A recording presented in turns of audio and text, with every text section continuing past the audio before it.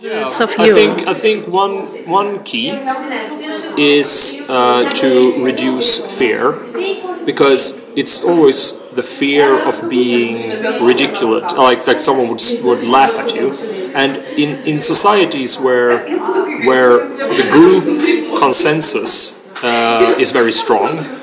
You obviously have a lot of good things, such as people take care of each other, they don't leave someone, starving on the street, and so. But on the other hand, the negative side of that is that the group can be very, put down, and they can, and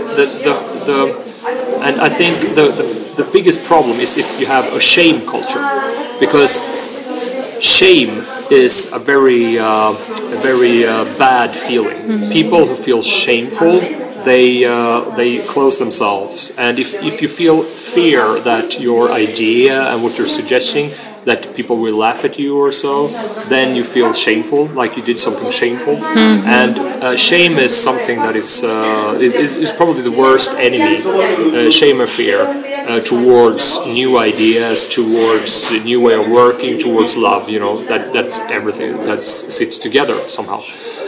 So I believe that if you wanna take away, if you wanna open up, I think you need to work to reduce shame and shaming in society. And for example, in schools and in kindergarten, so you need to be working with the kids in a way where everyone's opinion is equal, important.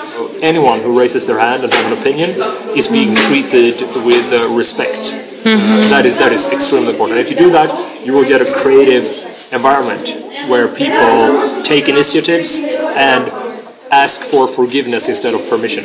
Okay.